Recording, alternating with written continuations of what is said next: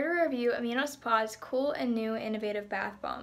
It's called Renewal, and it's the first bath bomb in the world designed specifically for athletic performance. It's different than other bath bombs like the ones that Lush sells because they have a patent on the specific combination they use containing amino acids and bath salts, hence the name, Amino Spa.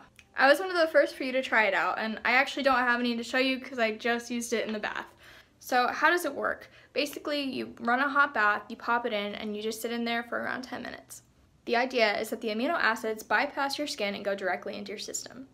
The other day, after a tough cycling workout, I decided to try one. I put it in the bath, and I waited for about 20 minutes, and I feel amazing. I felt literally no soreness in my legs, and a huge surge of mental clarity that pretty much made me feel like I had to read before bed, which was good but weird.